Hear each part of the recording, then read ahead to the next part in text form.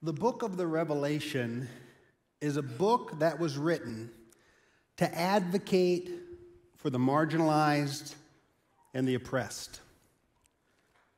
If you don't look at the book from that perspective, you will not understand it.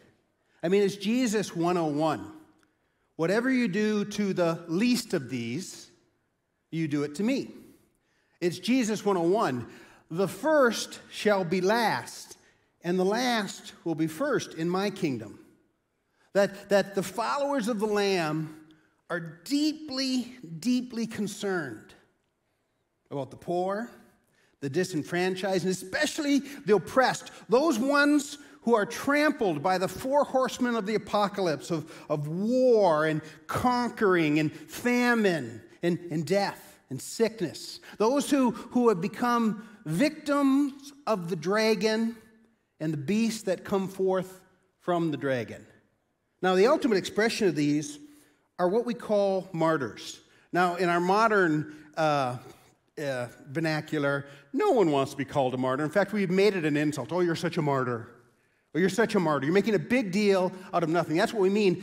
But actually, the term, the word, the concept of being a martyr for the early Christians, particularly in the first 3 centuries, and actually for much of the church today around the world, this concept of martyr, listen now, is central to the identity of what it means to be a Christian.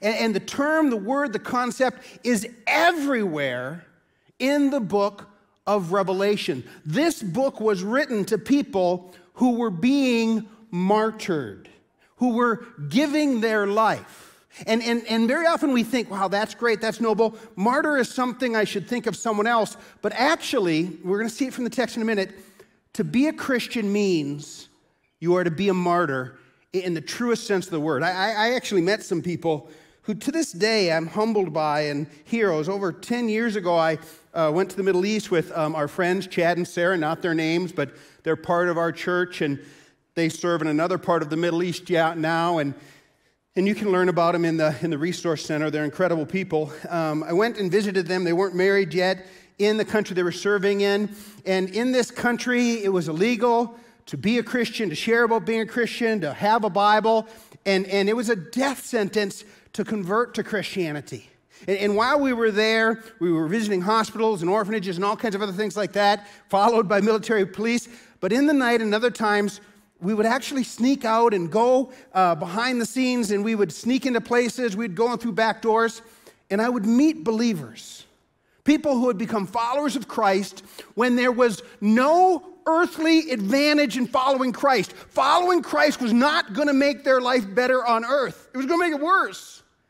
And yet, they came to believe that Jesus Christ really was who he says he was, and that the way of the Lamb was the way that they wanted to live. They had found salvation in the blood of the Lamb, and I have never met more gentle, loving, happy people in my life. People who risked their life just to name the name of Christ. And of course, I was confronted with the reality of what does it mean that my faith in America is nothing but an asset. It makes me, established. In fact, it would be a liability if I turn my back on my Christianity. That may be changing in our world, but it wasn't then.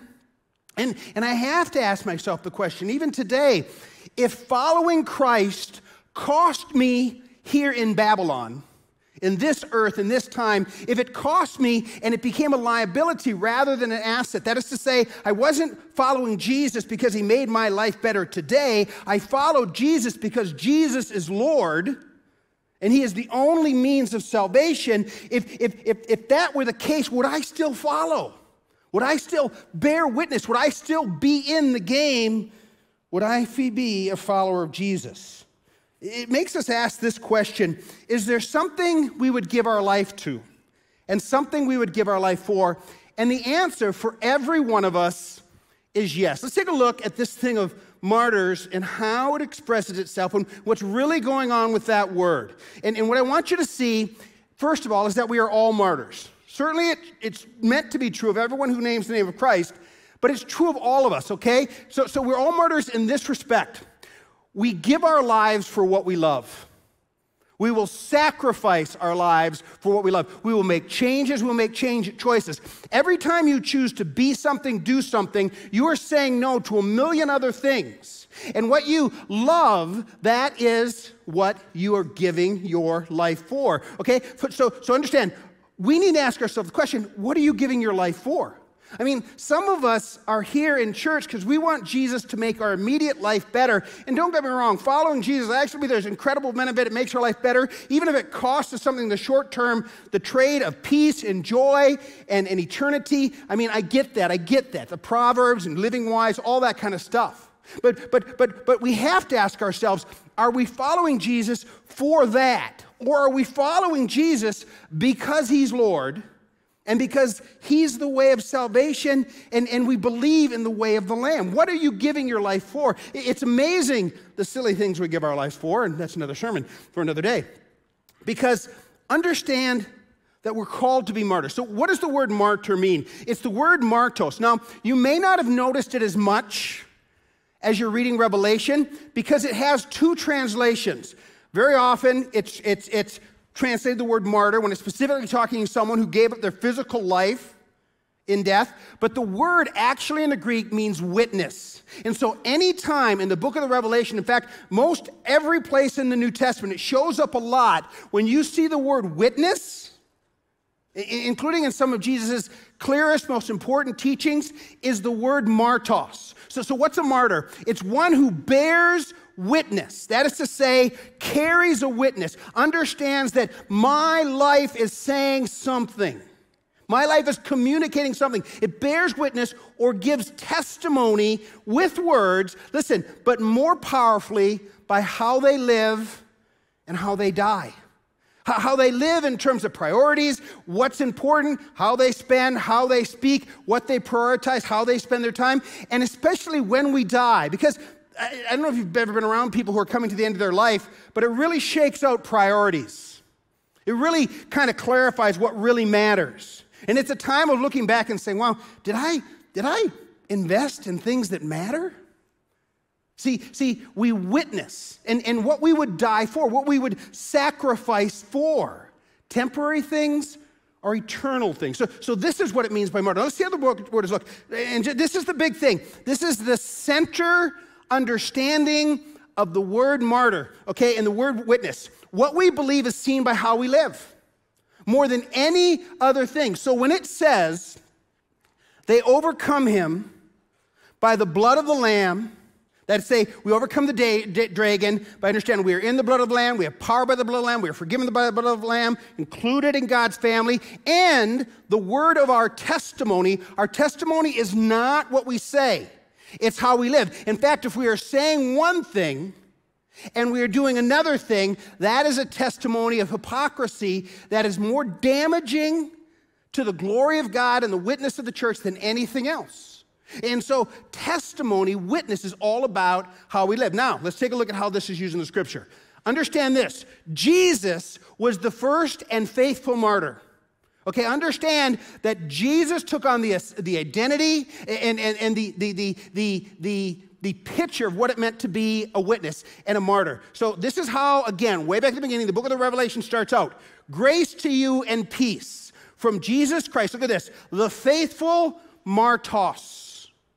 The faithful martyrs. This was Jesus' identity. This was Jesus' picture of himself, that he was saying something by how he lived, what he said, and how he died. And look at it. He was called faithful witness. If there's one thing at the end of our lives that we would want, like put on our tombstone, it would be faithful martyrs.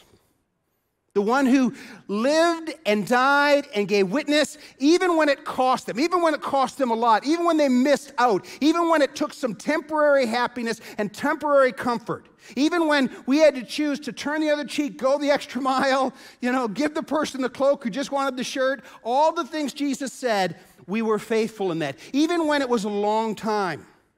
Even when, as Revelation says, we have to patiently endure till the end. This is the faithful Martyrs, and this is central to Revelation. The firstborn from among the dead, that's a picture of Revelation, the ruler and the kings of the earth. This is what Jesus was. This is his identity. It also was the power of the early church was seen in the martyrs. So watch this. So again, this is early part of Revelation. Remember we talked about those 7 churches? This is a specific example from the church at Pergamum of someone who was a faithful witness. To the church at Pergamum, I know where you dwell, where Satan's throne is. This is one of the churches we didn't have time to look at. Hard place to live. Lots of evil. The dragon is just in charge there. It doesn't seem like I got a good option this way or that way. It feels like I'm in a no-win situation. Satan's throne is there. He rules there. Yet you hold fast to my name. Yet you hold fast to my name. And you did not deny the faith, even in the days of a specific person, Antipas, faithful witness. Can you imagine sharing the designation with Jesus? That Jesus was faithful witness? And they called me faithful witness? Holy cow. I mean, there's just not anything you could say better about a person. Faithful witness who was killed among you where Satan dwells, where the dragon roars, where you were oppressed, where you were one of the victims of the evil and the dragon, the beasts that come from the dragon. This is the power of the early church. Just understand as well that the history of the church is martyrdom. That is to say, people who gave their life for Christ. It says this in Revelation chapter 6. So next week we're going to really dig in. We're going to start looking at what are called the 3 series of 7s. And let me just warn you, this is the mushy middle part of Revelation. This is the hard part. This is the confusing part. This is the part you read and go, dang, what is that? And dang, what is going on there? And holy cow, that's coming or that's came or what's going on? It's the freak out section, okay? So next week, join us at Jake as well for the freak out section, okay? We're going to start unpacking that. We're going to start making sense of that. And it's very, very powerful. It's very sobering. It's very, very powerful. But in the middle of this, the first set of 3s is 7 seals. The first 4 seals are the 4 horsemen of apocalypse. And it's a story about human history. That human history, there are selfish conquerors who come and take. Okay, we could all right, I'm going to stop. To take, and they bring war to keep what they have. And from that war, because we selfishly use our resources for ourselves and for foolish things like war, it produces famine. And out of that famine comes unjust oppression that leads to death. And Hades comes with, that is to say, hell on earth. That's the 4 horsemen of the apocalypse. That's the first 4 seals. And then the 5th seal is about those ones who have been victimized, who have been beat up, who have been oppressed under that, particularly those who stayed faithful to the Lamb. Watch this. When he opened the 5th seal, he saw under the altar the souls of those who had been slain because of the word of God and the testimony they maintained. And so the first seals were like, the world's just a mess and horrible things are going on. And the 5th seal is the ones under the altar, the ones who have been sacrificed, who are saying, what's going on? How long? And look what they say. It says they called out in a loud voice. This is a call for justice. This is a call of the oppressed. This is a call for right things, for people to be held accountable, for judgment. A big part of Revelation is about judgment. It's about judging evil. It's about coming against. Listen, God will not tolerate evil indefinitely. You know what evil has to look forward to? Wrath. Now, that's a big word. We're going to start unpacking in Revelation in a couple weeks. But we want wrath against evil. We want evil to be thrown down, for things to be made right, for those who were disenfranchised and had everything taken from them. This is them calling out. Who says this? He says, they call in a loud voice, how long? How long? We've been enduring patience, sovereign Lord, holy and true, until you judge the inhabitants of the earth and avenge our blood. For those ones and these things and these institutions that have been oppressive, that have been evil, and in just 10 seconds of study of human history, we see this pattern of conquest and war and famine caused by selfishness and death. Unjust, unnecessary, selfish death. It goes on all over the world, even today. He says, how long? This is a call for that to end. Then each of them was given a white robe. And a white robe, we're going to see this in Revelation. Every time someone's being clothed in white, that is a reference to their righteous actions. It is them basically saying, you stayed faithful to the Lamb. And everybody who gets a white robe, it's saying, you've done right. It's a celebration of righteousness. And they were told to wait a little longer until the number of the fellow servants, brothers who were to be killed as they had been, was complete. It says there's more to happen. There's more story to play out. And it's hard to understand, but stay faithful even in the midst of it. And again, we just want to say, well, why doesn't he just come and wipe out evil? Well, because if he wiped out all evil, none of us would be left. There are things in God's cosmic plan of salvation that are playing out that are just above our pay grade. But the Lamb who is worthy to open the scroll, it's unveiling. So this is the history of the church. We're going to talk a minute about the destiny of it, but let me just say a couple names. So these are people who maybe we don't know. Stephen, the first martyr in the book of Acts. A guy by the name of Polycarp. Justin, the martyr, Cecilian, the martyr, Petunia and Felicia, Potamus and Lucius, Pothamus, bishop of Leon, with Blandia, and many others, martyrs in the cities of Leon and Vienna, Saint Sebastian, and we could go on and on. We could go through the early church, and for the first 300 years, it was a story of people who gave up their lives. We could go then into the Middle Ages, and what was most tragic about the Middle Ages is that the people who gave up their life during the Middle Ages, with some exceptions, but primarily it was people who claimed to be Christians killing other Christians. So people who said they were with the Lamb, choosing the way of the dragon, and killing brothers and sisters. We could go all the way, and I could list the countries even today. We could talk about Bangladesh and China. We could talk about what it's like to be a Christian in places like the Middle East. We could talk about what goes on in North Africa. We could talk about what it costs people to follow Christ. And we would understand that any time we would talk about here, us being persecuted or oppressed, I mean, we need to be a little embarrassed when we say things like that. Okay? Because, my goodness, you look at history, it's absolutely overwhelming. There's a story, it's an ancient story, and quite honestly, it may be an apocryphal or not a true story, but it captures the essence of what's going on. The story is that a Roman official went to the Caesar who was killing Christians in the Colosseum. And he said to Caesar, you must stop killing Christians. He says, kill gladiators, kill slaves, kill other people. And Caesar said, why would I stop killing the Christians? They are an annoyance to me. He said, because for every Christian you kill, 100 people leave that Colosseum wondering what they had to cause them to die like that. Because they did not die with curses and empty threats. They did not scream for vengeance of those who loved them. They did not curse. They did not beg. They did not whine. They sang.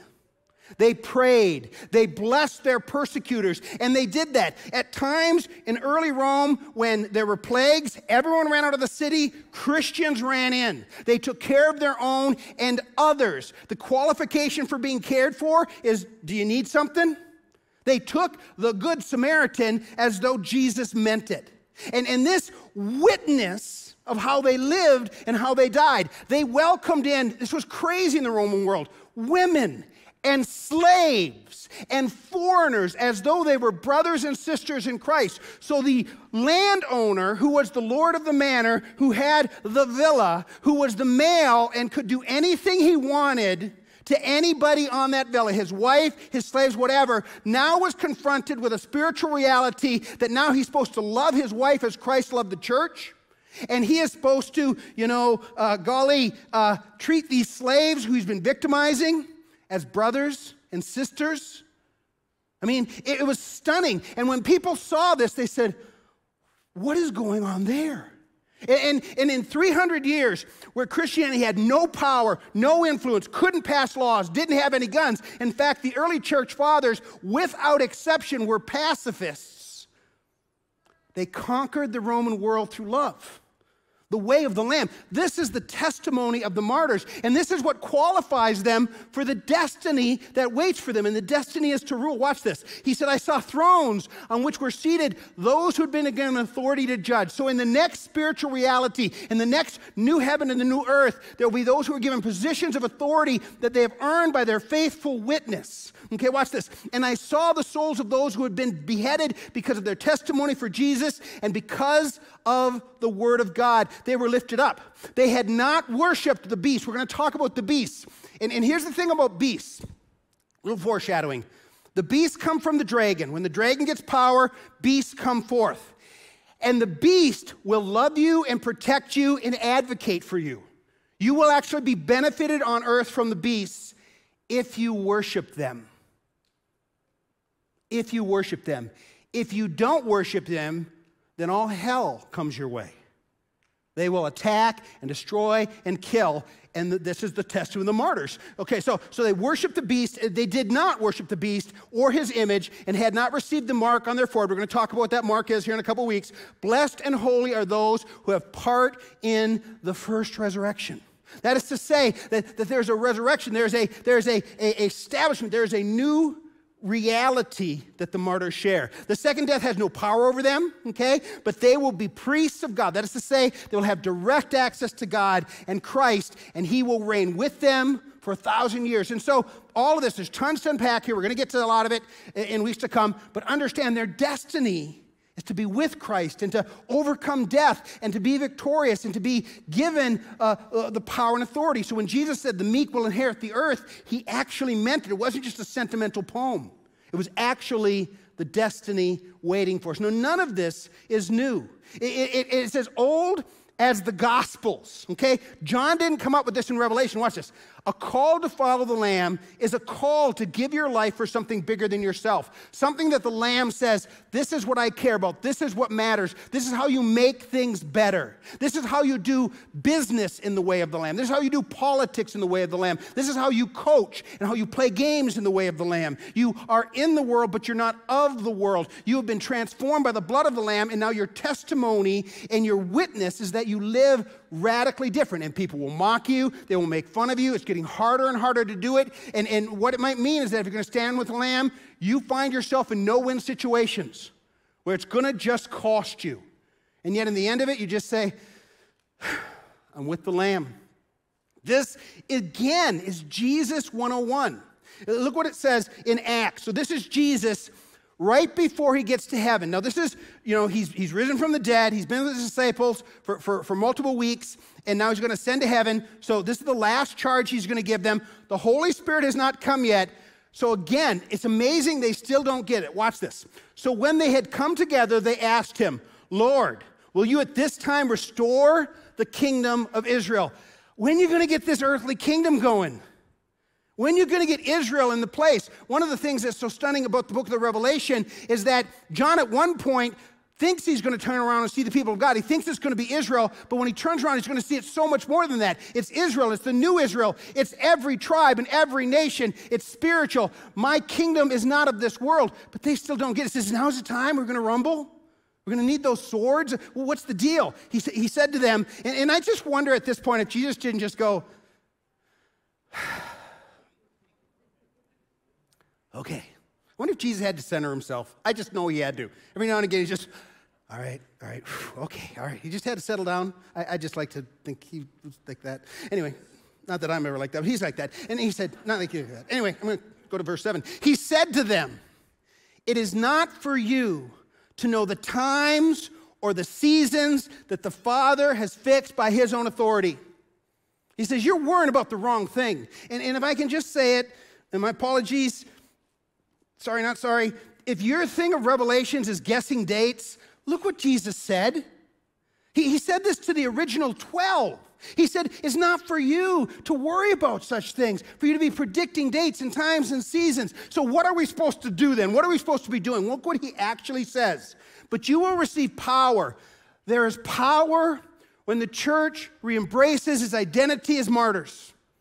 Faithful witnesses to the way of the Lamb. There is a power that you will not get in any other way, and it conquers armies, it changes nations, it converts continents.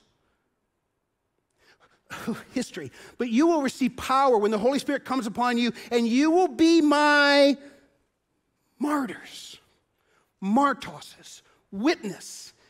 Right where you're at in Jerusalem, Judea, Samaria, and to the ends of the earth. This is going to go farther, bigger than you could ever imagine. This is the way of Jesus. And again, like we talked about last week, the temptation to say, oh yeah, I'm with Jesus, and I'm so with Jesus, I'm prepared to be like the dragon, to fight for Jesus, because Jesus probably needs me to do him a solid. Right? So I have to do some lying and some cheating and power and all the things the world uses to protect Jesus, because if Christians don't protect Jesus, Christianity is going to be wiped off the face of the earth, right? And Jesus is going to lose. Apparently he didn't have a very good plan. So don't worry, Jesus, we got your back. That's our attitude when we do things in the name of the Jesus like the dragon, instead of the way of Jesus, which is witness and sacrifice. Verse 24, then Jesus told his disciples, if this is another thing, and again, I could give you 25, 30 different verses about this principle of death as an identity for a Christian. Watch this. Then Jesus told his disciples, if anyone would come after him, let him deny himself, take up his cross. So we think of the cross, religious symbol, gold, pretty. For them, it was death. It was not just death. Tom Holland writes this in his book beautifully.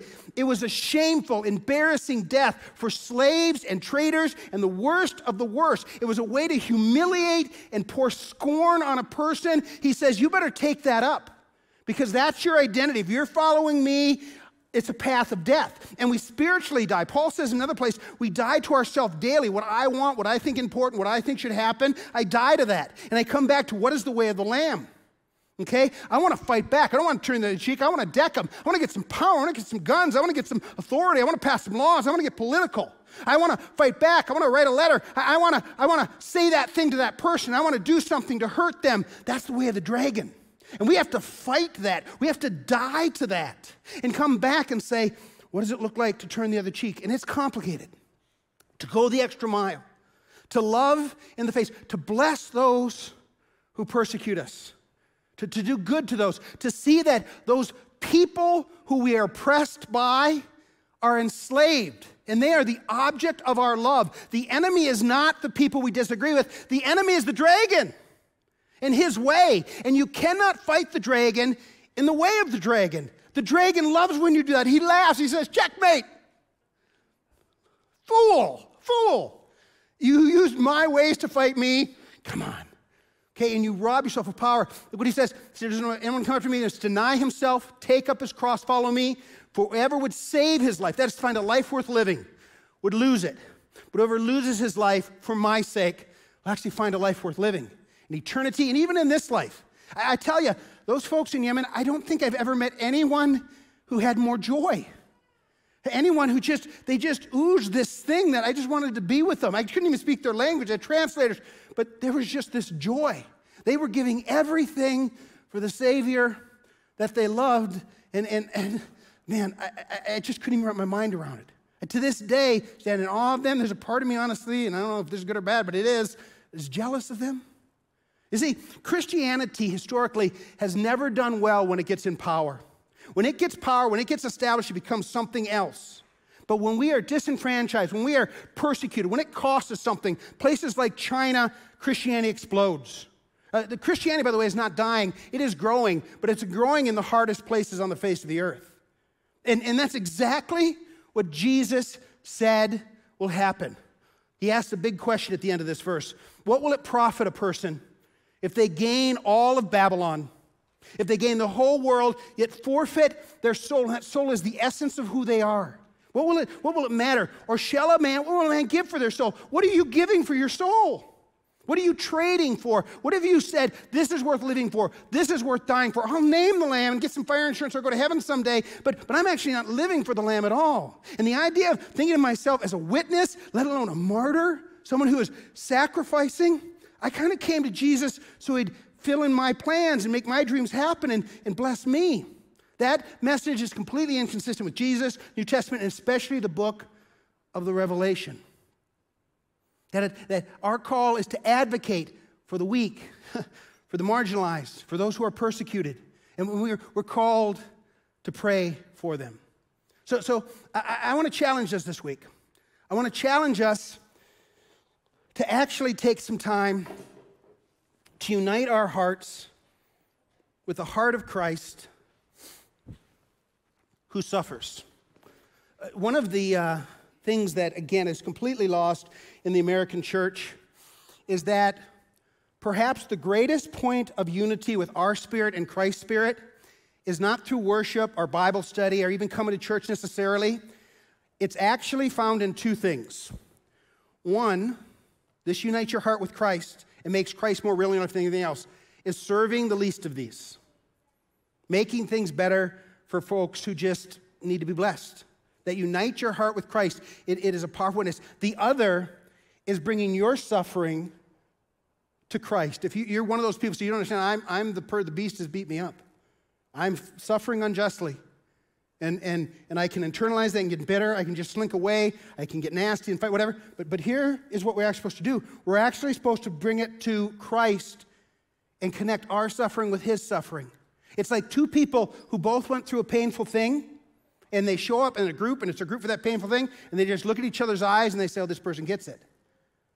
And it unites them in a way. And so we are called to suffer with Christ, to join our suffer. The Apostle Paul says, I want to know Christ and the power of his resurrection, in for that. And the fellowship of his Holy Spirit, I want that. And the fellowship of his suffering. That is to say, I want to bond with Christ in this suffering. And so we are going to do something today. We are going to actually have communion, and we're going to do communion just a little different.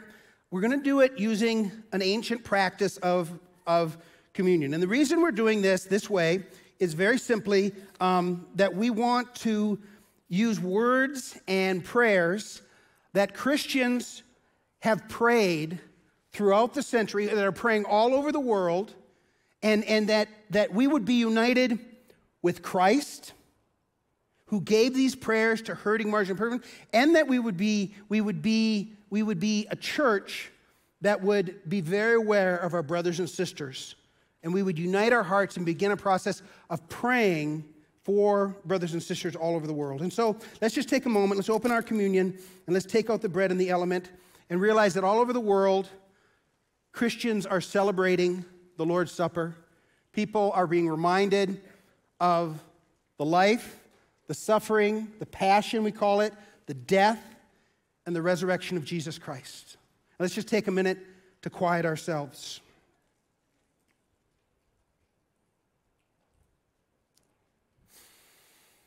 Just take a deep breath and fix our heart first on burdens and pains and disappointments we're carrying, points of suffering, anxieties we're carrying in our heart and mind. Don't deny them. Don't shame yourself for them. Just acknowledge them. And then become aware of Christ and all the rejection and all the scorn and all the mocking, the physical torment of the passion and the death on the cross, the separation from his Father. And in this moment, without getting any answer of why it's happened the way it's happened, simply realize he has suffered too. He understands. Share his suffering, knowing that he shares yours. And hear him say, it'll be a little while. Stay faithful and true to me. You are telling a story by how you face your suffering. You are bearing witness. And feel the intimacy and the closeness of Christ. And then turn your attention, just in your mind eye, to brothers and sisters right now who are meeting in secret, who are hiding away, who have to hide the elements of communion, who have to just have a page or two of the Bible that if they were found with, it would cost them everything. And unite your hearts in prayer with those brothers and sisters, those who are lived and those who died to preserve Christianity centuries and centuries ago, who you are now here because of their witness. Let's begin with confession. Lord God, we confess that we have sinned in thought and word and deed, and what we have done and what we have left undone. For the sake of your Son, the Lord Jesus Christ, forgive us for our sins, cleanse us from unrighteousness, and give us the power to walk in newness of life.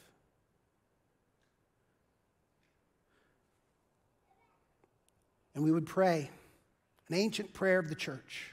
Glory to God in the highest, peace to his people on earth. Lord God, heavenly King, almighty God and Father, we worship you. We give you thanks. We praise you for your glory. Lord Jesus Christ, Lord Jesus Christ, only Son of the Father, Lord God, Lamb of God, you take away the sins of the world. Have mercy on us. You are seated at the right hand of the Father. Receive our prayer. For you alone are the Holy One. You alone are the Lord. You alone are the Most High, Jesus Christ, with the Holy Spirit and the glory of God the Father. Amen.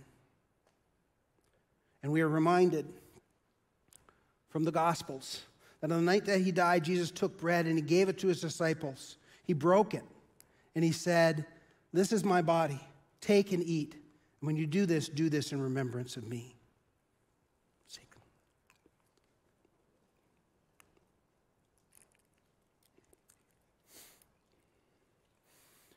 Afterwards, he took the cup. He said, "This is the cup of my blood, which will be poured out for you. It is a cup of a new and everlasting covenant relationship.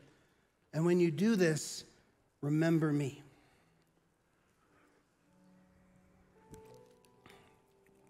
And the people of God prayed, "Our Father who art in heaven, hallowed be thy name. Thy kingdom come, thy will be done on earth as it is in heaven. Give us this day our daily bread, and forgive us our trespasses, as we forgive those who trespass against us. And lead us not into temptation, but deliver us from evil. For thine is the kingdom, the power, and the glory, forever and ever. Amen." And Lord, in my heart and my mind, I can hear brothers and sisters all over the world praying that prayer today. I can hear millions and millions throughout history praying that prayer in different languages and different tongues. I can hear them turning their hearts that were broken and weeping under incredible pressure, incredible loss, and they stayed faithful to you. May it be so for us. If it costs us everything, may we choose the way of the Lamb. If it costs us our position, if we receive scorn and they take our wealth and they take our positions and they take our lives, if they heap abuse on us and on our children, may we, like the early church, count ourselves fortunate that we are counted worthy to suffer with Christ. May the witness we give, not by our greatness, but by your Spirit, be an inspiration to the very ones who would take our lives, that they need you.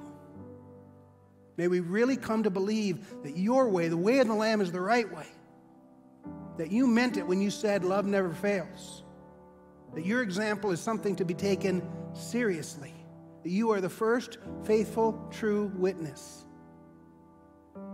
May we be found faithful. May we share in your suffering. May we glory in it. May we just be overwhelmed. May we recognize that in this life, if all we get is we win in this life, we lose. But if we lose in this life for you and for your kingdom, we find life. We win. Make this more than sentiment. Make this who we are as your people. In Jesus' name, amen.